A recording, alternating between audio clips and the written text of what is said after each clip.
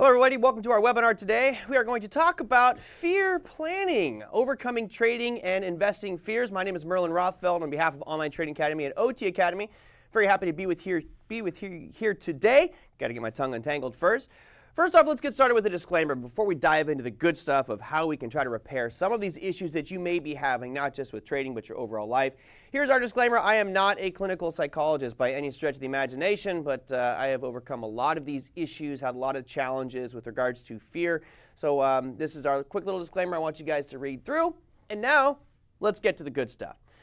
So I think what we want to start off with is understanding that we need to change our perspectives and understand that we have to change the way that we've been taught. We've been taught since we're little kids. You can be anything that you want to be. Set your goal and achieve that goal. Well, that's a great way of looking at things, right? We set our goal, we say, okay, I want to be a fireman, I want to be a doctor. Okay, if a kid wants to be a superhero, well, maybe he can be a fireman or a doctor too. But what we do know is that along the way, obstacles pop up. And most of these obstacles are rather simple to overcome. It may be, you have a business partner that's not working well with, or you struggle with some schooling, so you get some mentoring. There's other issues that come up which are like brick walls. And yes, apologize for my wonderful graphics here. I just couldn't draw a better brick wall. But these are obstacles that at a certain point we might actually look at and go, you know what? I'm not going to get around that one. Forget it. I'm not going to achieve my goals. So instead of establishing our goals and striving to just achieve the goal, I think it's also important, maybe even more important, to address the fear, that obstacle that we know is going to stop us. For example, when I got started in trading, I obviously wanted to make a ton of money as a trader. Well, one of the obstacles that I kept coming across with was I was losing a lot of money. So instead of me focusing on making a lot of money as a trader, I focused on not losing it. And that's when things started to turn around. So at the end of this, I'm going to go into trading and investing fears, but I want to start off kind of higher level and work through some of the major, fears that people have out there. So let's walk through some of them. And for many of you, this is what it might look like. You feel like this hammer is just smashing you down with regards to these fears, and there are tons of them, all kinds of different names. You always got public speaking, you've got claustrophobia, heights, sharks, spiders, needles, driving, flying. I mean, I'm sure many of you watching right now have some fear. You feel free to type it in the chat too. We'll be monitoring the chats. If you have questions, comments, suggestions, interact with us here today. But some of you probably have these. I know that I recently just overcame my fear of needles. How did I overcome the fear of needles? Well, it had to do with emergency room visit, being stuck with needles, and you finally go, it really wasn't that bad. The last one on this list here is trading. And we'll wrap up today going through an example of establishing fears and planning to overcome those fears, steps that we can take to get past those obstacles. And ultimately, what we want to do is instead of being crushed by that hammer of fear and kind of oppressed by it, we swing it and we break through those fears and achieve new things. It's interesting when we start to look at what causes fear. Where does it originate? So let's talk about what causes fear.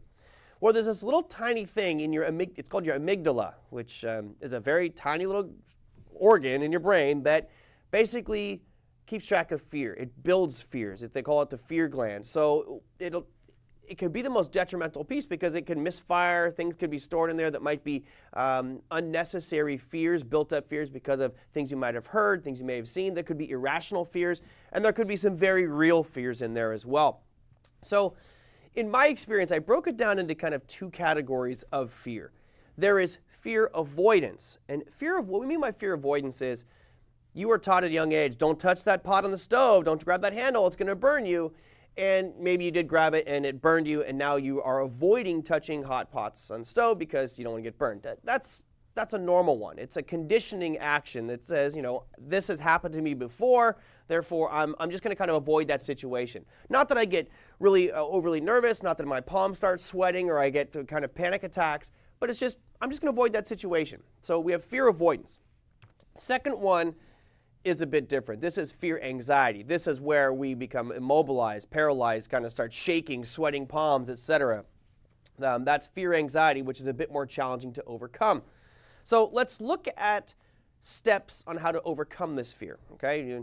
By the way, since we had that last image up there, I thought it might be interesting to note that I read a report about a university that did a test on rats, and they removed the amygdala. They brought a little wire in there and they removed the amygdala, and these rats feared nothing. They were attacking cats. They were just having no problem with anything out there, fearless. And I don't think we can surgically have ours removed yet. I don't know if that's part of the process, but kind of interesting that that is your fear center. All right, so let's look at how do we overcome these fears. And at this point, I'm talking very high level, okay? We're not going into specifics yet, but we will give you some good examples as we progress. Step number one is let's just analyze the facts. Let's look at the data. Is your fear founded with any sort of statistical probability? Number two, let's define your fear. Write it down. I want to have a physical document that says, here is what I'm afraid of. And, it'll help you realize that this is the fear, and then we can move on, which goes to steps to prevent. What can we do to prevent that fear from happening? And finally, we're going to go and look at actions to repair it if it does happen. Because most likely your fear is not going to come true. Your brain has built this fear, maybe irrationally, maybe it's, again, because of something you read or have seen, but we have to identify it, map it out, and see if it is true in fact. So let's go through a basic example. Here is a shark. This is a shark fear. It's called thalassophobia. And thalassophobia is essentially the fear of sharks. Now, we can all thank a wonderful movie that came out in, I believe it was the 70s, called Jaws, which created a totally irrational fear about sharks. So, let's analyze the data on thalassophobia. Should you have fear of sharks? Let's say your goal was to be a scuba diver. You just love scuba diving, okay? So you go out, say, I want to be a scuba diver, but I'm afraid I'm going to get attacked by sharks. No, I'm going to get killed by sharks. Well, let's analyze the facts. Let's look at some simple data. Shark attacks in 2017, this is for the entire world, 88 shark attacks. There were 5 shark deaths in 2017. Now, if we take into consideration the global population of 7.6 billion people, that means that your odds of being attacked by a shark are 1 in 86 million. So if you fear being attacked by a shark, you may as well fear winning the lottery, because it's pretty darn close to the same odds. If you are fearful of being killed by a shark, you're talking 1 in 1.52 billion people a year die from a shark. To put it in perspective, your odds of being struck by lightning are 1 in 700,000. Now, to really establish how irrational fear of sharks is, let's go and look at car accidents. Now, this is just U.S. stats, so I'm not using global, I'm just using U.S. You have 2.44 million injuries in 2017. And again, this is just for reference. I had to jump years here because it's not very consistent data from the safety departments. But in 2016, we had 37,461 deaths from car accidents. Now, just keep in mind, there were 5 shark attack deaths and 37,461 car deaths in the U.S. alone. Now, if you take the U.S. population of 325 million, that means that your odds of being injured in a car accident are 1 in 133. You know how many times I go to the beach a year? I'm probably going to the beach 50 times a year. So once every 3 years, I'm going to be injured in a car accident going to the beach to overcome my fear of sharks. This is an irrational fear, thalassophobia. If you're worried about being killed, you have a 1 in 8,000 chance. I mean, these are horrible odds. So you should have a deathly fear of cars if you actually went by the facts. So those of you who fear sharks, it's not that big a deal. And we could walk through steps of how to prevent that. But I wanted to go through a fear to start out that's just irrational, okay? Fear of sharks. Now, if you're a professional surfer and you're surfing in South Africa where there is a high propensity of great white sharks, that might increase your odds. And we can do things to prevent it. Find areas where there isn't a known shark attacks or not a lot of shark attacks. There's certain areas that are better for that. So let's go further to a more rational fear, which a lot of people have. This is cynophobia or cynophobia, which is the fear of dogs. So I'm going to do a little example. We'll walk through that kind of 4-step process. Analyzing the data, yes, dogs do bite people. I'm sure I couldn't find stats on it, but I'm sure there are a lot of dog bites every year. So let's say your fear, once you define it, is I'm petrified of dogs. I was bitten as a child and I cannot be around dogs. And of course, if I was around this dog here, I might be a little intimidated too. So what could we do to prevent the fear? And what you want to do is if you have a fear, and again, I'm going through the dog example here, but if you have a fear, write out these 3 things. Write out your fear. What is it? What are you absolutely worried about? What can we do to prevent it? So if you had an overwhelming fear of dogs, you were bitten by them as a child, as I was, I have ripped my nose here from a Pomeranian. Still don't like Pomeranians, but I love dogs now. So what can we do? Step number 1, look, just understand the basics of being around a dog. Rule number one, you don't ever approach a dog while they're eating. That's their food. So, you're going to increase your odds of being bitten if you mess with a dog while they're eating. So let's just not mess with them while they're eating. That would alleviate a lot of the probability of you being bitten. Always approach a dog with your hand out and slowly, right? You'd never startle a dog or shock them, so just kind of go up slow and be nice. And if you really want talking in a baby voice, I think they love that. Dude, you come here, puppy. All right, next one is never startle a dog. I actually go to the dog park every day with my dog, which is this one on the screen, and there is a white husky, like a sandy salt and pepper husky, and if you touch her from behind and she can't see you, she will whip around and bite you. She's bitten a dozen people at the dog park, so that now she actually wears a little service vest that says "Do not pet." Now, the dog is one of the sweetest dogs. If it comes right up to you and sees your hand, it will lick it. It's super friendly, but it gets startled super easy and will bite. So don't startle the dog, all right? Make sure they see you coming. Be nice to them. That's ways that we can prevent. These are very simple things, okay? The next step here is, what if it did bite you? What if that dog bit you and your fears came true? What could you do to fix that problem of your now even stronger fear of it? Well, I would say step number one would be to educate yourself on why dogs bite. There are a ton of different things that trigger it. Now, of course, in the prevent section, we went over a couple of those, but here's one way to get yourself past a fear of dogs. Spend time with a puppy. I actually watched a great video where they took a whole bunch of people who were afraid of dogs, they put them in a room, and they brought in like 30 puppies. You can't be afraid of dogs if you're around a bunch of puppies. Look at this old guy. I mean, your fear will just evaporate. Now, you can also profile dogs. You can tell if there's some vicious, mean dogs, and you want to stay away from those. What else can we do? Spend time at a dog park. Start hanging around them more and realize that most dogs aren't going to bite you. Most are very friendly, nice dogs. You can also find a friend who has a dog. I have used my dog to help people get over their fear of dogs because I know that my dog's not going to bite them. And so you teach them the right way to act around it, and then we can overcome that fear. So here is where it starts to become a bit personal and analytical for each individual person. So on a scale of 1 to 10, now that we have established what that fear is, we've looked at ways to prevent it, we've also looked at ways that if that fear came true, how could I fix it? Let's do a risk reward. And we would do this on every trade that we make as traders and investors. We always do risk reward analysis. So on a scale of 1 to 10, how would you rate inaction versus action? Meaning, how would I rate succumbing to my fear or overcoming it? So I would rate, for me, inaction a 1. Why? If I have a fear of dogs, I see dogs every day. They're walking down the street, my neighbors have dogs, so I'm going to be living in this constant state of fear. So inaction to me just doesn't make sense. It's not solving anything, and it will continue to have me uncomfortable and living in fear. So I would rate inaction of not dealing with my fear of dogs as 1. It's really going to make my life worse by not overcoming this fear. I would rate the action side of this very high, 7. I get the companionship of a dog. I can now be maybe more friends with my neighbors who all have dogs, and I won't feel that apprehension every time I see one. And I realize that they're actually great animals. Now, yes, there are some bad ones out there, but to me, the good far outweigh the bad. So in action here, I would put it at a 7. Okay, so let's go to the topic du jour, which is trading and investing.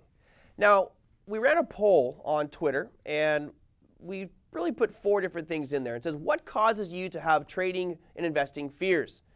Now, 26% of the people that responded said they just don't know where to start, which, okay, that's definitely a good fear. Number 2 on there was afraid of losing money, and that was the winner. 65% said that they were afraid of losing money.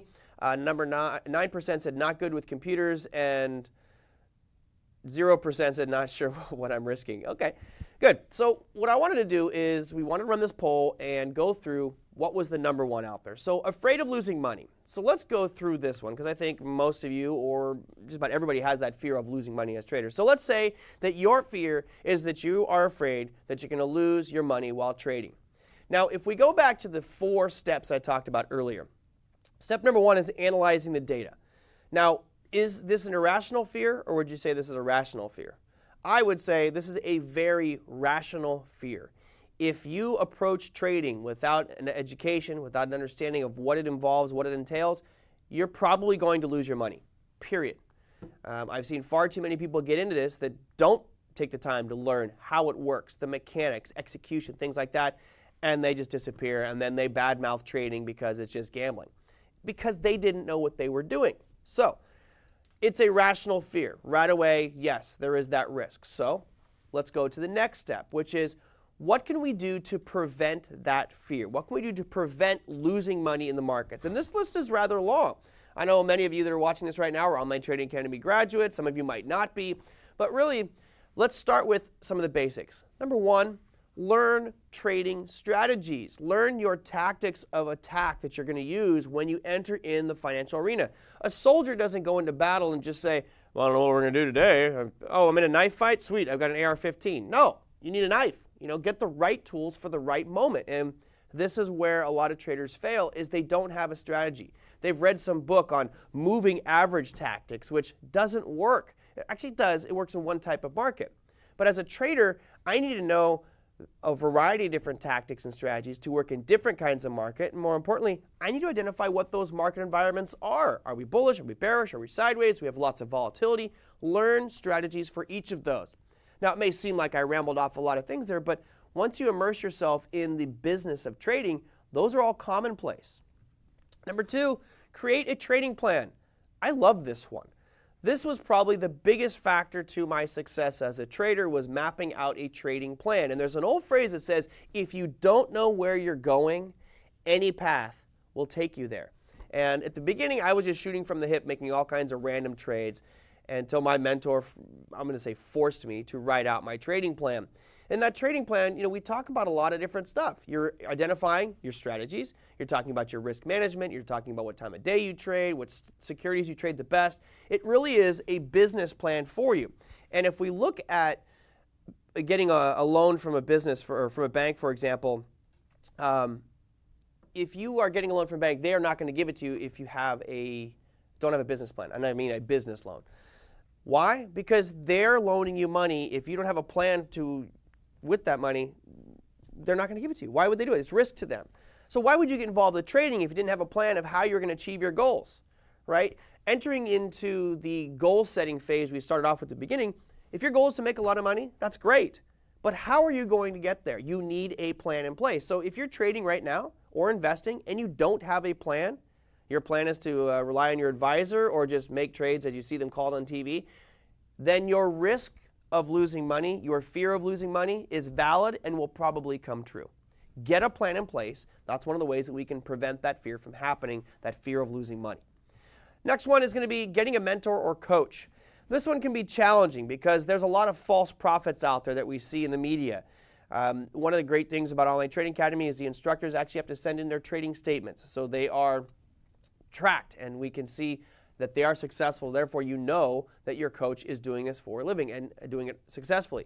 So that's really important. And the coach's role is just like it would be in track or in golf. Is saying, look, your swing's a little off. You need to fix this. Lift your elbow more when you swing the bat. There's steps that we can take to improve execution, analysis, implementation of strategies. But if you're doing it on your own, you're at home watching TV and you go, oh, I'm just going to change this. How do you know if you're doing it right? How do you know if what the step that you're correcting is the proper thing to do? It might be something completely different that you haven't paid attention to. That's where mentors or coaches come in. And my trading world changed in 1998 and 1999 when I had a mentor really helping me out. Next one. To prevent losses, don't trade real money. Practice in a simulated environment. And a lot of the platforms out there now have simulators that you can go and you can practice on, get more comfortable with it till you feel that not only do you understand the trading platform, because that's a whole nother ballgame, but you understand your strategy now. You can implement that strategy comfortably without feeling nervous and anxious about it, right? When you get to the point that you're a professional trader, it's actually boring because there is no real anxiety, no real emotion. You go, okay, this is what I'm supposed to do, and I'll do it. Most novices panic and freak out a little bit. So practice, practice, practice till you get to the point where you don't make mistakes, you're very comfortable doing what you're supposed to be doing, and you know what you're doing. Next one is going to be implementing tools to increase success. Now, there's a lot of different things that we can do here to to increase success. A lot of people like to rely on things like technical indicators. We don't really focus on the technical indicator side because they're mainly lagging. What we do is we have market screeners, right? So we have a market screener that basically scans the market for specific criteria that fits within our trading strategy. So if you go to the screener section at my OTA, you'll see you can run through there and it'll bring up different trades to fit different objectives, whether it's short-term trading, intermediate, long-term trading. We also have things like odds enhancers, which is basically a checklist. So when we analyze a trade, we run through this list of checklist items and say, okay, does it meet this one? Yes. Does it meet this one? No. Run through and you can actually grade those, and ultimately it spits out a score at the end. If you got a really high score, you've got a very high probability trade. If it's a low score, don't take the trade because you're probably going to lose money. That is the simple, going back to attacking our fear. Let's use these types of things to overcome them. You also have risk management, right? Most people don't pay attention to how much money they're going to lose or risk per trade. What I have found personally is over the years, most people who start out are taking the most risk that they humanly can because they just want to get rich quick. Trading is not a get rich quick plan. It's a get rich slow plan, if anything. All right, so that's the preventative side. Now, what happens if you did lose money, right? So you lost some money out there and you're feeling even more frustrated because your fear has now come to fruition. What do you do? Well, number one is retake your classes. Stop trading, okay? And what I would do is say, let's say you start off with a $10,000 account. Well, make it better. We'll go with a $50,000 account. And you lost yourself $10,000, so you're down 20%. Stop trading for a little bit. Regroup, retake the class. And if you're an online trading academy graduate, most of our classes offer a free retake as many times as you want on a space available basis. So you can retake those classes, and I would encourage you to take them with different instructors. Why? Because every instructor has the same foundation of discipline, risk management, and money management, which is probably why you're losing, but then they also bring in their stories, their experiences, and that, to me, is where the tire meets the road, and you learn from each one of these different instructors. Right now, Online Trading Academy is over 100 instructors out there to teach you how to do this correctly, so retake those classes once you've taken them. It's not like a one-time and done like your college classes. All right, next step on how to fix these issues if you do lose money is simple. And I have noticed that most people do not do this. Evaluate what caused the losses.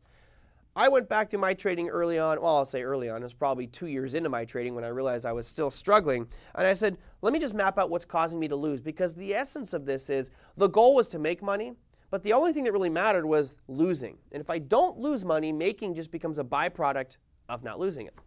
So what are some of the things that could cause it? Well, these are the three major ones that I noticed with my trading. Now, all of you will be different, but of course you have to trade first and get some experience under your belt before you really figure out what is causing your losses. For me, number one was running stops. What do we mean by running stops? Running stops is basically saying you had a stop loss in place, and let's say you're willing to lose 50 cents per share. Like, okay, 50 cents, that's perfect. I know I've done all my analysis, it looks good. Stock drops 50 cents, and you're like, oh, I should get out right now. You got your finger on the button. You're like, you know what? I'm going to give it 10 more cents because I feel it right here. It's inside. I know it's going to turn around. I've done the analysis, and my buddy over here told me it's going to go up to. It goes to 60 cents, and then you're like, well, you know what? I'm going to give it to $1. I really think that this is going to bounce here, and now it's $1 down. And basically, at a certain point, you just go, you know what? I'm going to let this thing go. I know it's going to come back. I've done the analysis. You know why this doesn't work? Because it doesn't. I actually had a stock years ago called Exodus Communications where I did the exact same thing on. I bought it at $80 a share. I can probably pull up trade records out there if you don't believe me. $80 a share on Exodus Communications, EXDS. Yes, it no longer exists. I rode it all the way into bankruptcy, and I still own 100 shares from $80 a share. Who's the idiot? This guy. Why? Because I let that stop run. I should have gotten out at, let's say, 75, taking $5 loss per share. Nope. Could have got at 60, 40, 30, 20, 10, 5, 4, 3, 2, 1. Didn't get out at any of those points. I let my stops run, and therefore my fear of losing came to fruition because I let my stops run and didn't have money management plan in place. Another one's overuse of leverage. We've seen regulators crack down on Forex trading in the U.S. because some brokers are giving you over 500 to 1. Now they've dropped it to 50. You can still get 500 to 1 internationally, but not in the U.S. Margin is borrowed money. You put up $1 of your own, and let's say it's 50 to 1 margin, you can now trade $50 worth. That's crazy for people who don't understand how to trade or how margin works. It's very dangerous. And what we have to remember is part of your brain is saying, I have 50 to 1 margin, or 4 to 1 margin, or 2 to 1, whatever it is. Your brain is saying, I can make money 50 times faster. Really? That means you can also lose 50 times faster. And if you're a novice starting out, odds are you're going to lose. If you don't have a plan, don't have a strategy, don't understand how to trade, you're going to lose. I'll put my money on it. So get all those pieces in place and prevent that fear of losing money from happening. Another one's trading too big, right? You start off with a small account, let's say $10,000, like, okay, I'm going to trade 100 shares. Well, common mistake a lot of traders make is they will go rush into maxing out. I'm going to trade full bore, full margin, as much as I can. Well, you don't know how to trade yet. You haven't handled 100 shares. What makes you think you're going to handle 1,000 or 10,000 shares? They're very different as far as execution, slippage, and other factors. So be careful out there. Trade within your comfort zone. I would say, like I mentioned earlier, start paper trading on a simulator and then work up to a small amount of shares and then get bigger as you get more comfortable, and therefore you'll appease that fear of losing money. Another one we can do is revise our trading plan. Now, this is where coaches and mentors come in handy because you really need to understand what mistakes you are making. And if you're losing money, it's probably because you don't know what mistakes you are making. So again, this kind of revising your trading plan and working with coaches and mentors are kind of hand in hand here. Coaches and mentors will help you fix what is wrong and make the adjustments necessary so that you stop losing money. So let's look at a couple questions. And I'm going to answer these from my perspective. I'd love it if you guys answered those from yours, but here's my answers. If I gave into this fear of losing money as a trader and I avoided trading, what would it cost me? Well, number one, it's going to cost me additional income streams, right? I know a lot of people are using trading as a means to generate extra income streams, whether you're selling options. Others might be looking for that financial freedom where they can say, you know what, take this job and shove it. Well, if you don't, you are going to be keeping that current job that you have. And you might not get to that level of financial freedom unless your current job offers you that, which is great if it does. Another thing is, it may prevent you from living the life that you want. Now, I have friends who trade and travel, and that's their whole goal. They want to travel around the world. They love trading, so they do this while they travel. And most of us that have the 9-to-5 jobs, you can't do that. You get your, 2-3 weeks of vacation a year, that's your time to travel? Well, I know people are doing it 9 months a year, traveling around the world and trading and enjoying life. So that's one set of lifestyles. Others may have a completely different set of goals and objectives to use with their trading lifestyle or trading money, but really it's allowing you to live the life that you want as opposed to working for the man in your 9-to-5. Next question is, what are the benefits of avoiding this fear? So if I avoid trading because I'm afraid of losing money, what do I gain from that?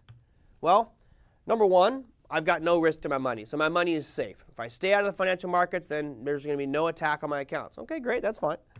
Also, it's less work, right? Trading is work, folks. This is not a get-rich-quick thing, as I mentioned. It's a get-rich-slow. It takes a lot of work. It takes determination. It takes focus. It takes planning and strategy and tactics, just like any military endeavor would entail. So does trading. So if you're not getting involved with it, less work.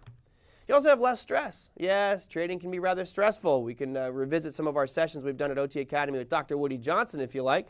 But there's a lot of ways we can overcome stress. One of them is to just not trade.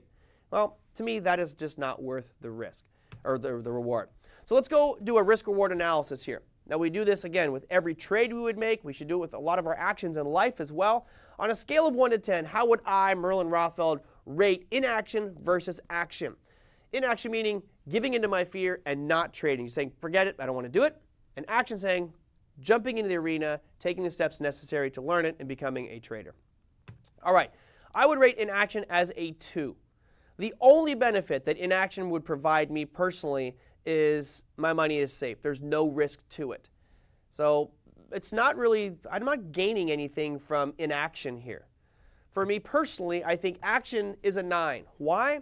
Because taking this step, as I did back in 1998, allowed me to open doors I would never have opened. So I now have we'll just say a different net worth.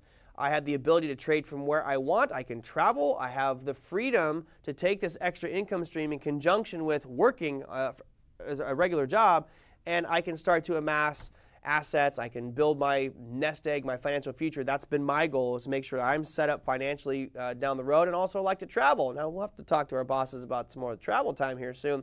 But to me, the reward far outweighs the risk in this equation of I'm afraid of losing money.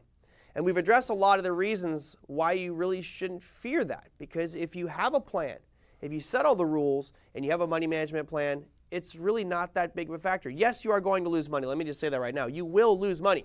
Nobody gets involved in trading and doesn't lose. It's just part of it. It's like saying, I'm going to buy a car, I'm going to drive down the streets here in Los Angeles, and I never want to see a red light. I never want to touch a red light. Well, that's not going to happen. You're going to hit them. It's part of it. So in summary here, if you have a fear of losing money as a trader or an investor, long-term or short-term, what can we do? Well, number one, we define the fear, and we know what that one is. It's the most popular one from our viewers on Twitter. Well, let's go through the process here of preventing it from happening, of losing money. And I think Warren Buffett said, if you do lose money, lose very little. That's really our approach, is saying let's come up with strategies, tactics, and our core strategy we teach at Online Trading Academy in particular focuses on exactly that. Everything has a risk-to-reward ratio. And if you're not comfortable with the amount of money that you're risking on each trade, then you don't take it. But you'll find some that once you've run through the odds enhancers, you've run through all the scanners and filters and applied it to the strategy, you say, you know what, this has a very high probability of working, therefore it's worth risking X dollars to make Y dollars, and generally Y is going to be much, much, much greater than our risk. So learning strategies out there. If you don't know any trading strategies, core strategy at Online Trading Academy is probably the best out there. It's a rule-based structured system that says step-by-step how do we enter set stops and our price targets, create a trading plan. You can also get a mentor or coach. We have an XLT program, stands for Extended Learning Track Program, which is a, I'm going to say daily because we have it for all different asset classes, program where you're logged in under the guidance of a professional trader and some coaches in there as well with a bunch of other students, all sharing suggestions and going over the trading strategy and applying it as a collective group. So there's nobody throwing in curveball junk pump and dump stock recommendations because the crowd would get on you about that. It's saying here's a real trade, let's analyze it. What do we think about this one? And therefore you start to develop more high probability situations. Next, practice. Practice, practice, practice. Nobody walked into on a baseball field and swung a bat for the first time and hit a home run consistently or got on base consistently. They spend hundreds of hours in batting cages. Tiger Woods used to be one of the best golfers in the world. He is out there practicing all the time when he's not in surgery for his back. You can also go into using tools and resources to help increase your probability. For me, again, one of the best is going to be retaking classes, taking the XLTs, but using some of the resources like the scanners, like odds enhancers to really increase the probability of a trade working in our favor. And finally, is just that risk management plan. Get a plan in place. These are some of the most basic pieces, basic steps that you can do to help stack the odds in your favor. And if that fear of losing money is something that is overwhelming to you, well, then let's take action to overcome it. Don't let your fear of losing money prevent you from achieving your goals of being a professional trader or an investor and changing your lifestyle. Because when we talk about Online Trading Academy, it's all about your why. Why do you do what you do? For our world, we trade because we all have a certain why that we want to achieve, and we don't want to let a simple obstacle like a fear of losing money stop us. Identify it, prevent it, fix it, overcome it, and achieve your why. Thank you guys for joining us today. We'll see you next time. Take care.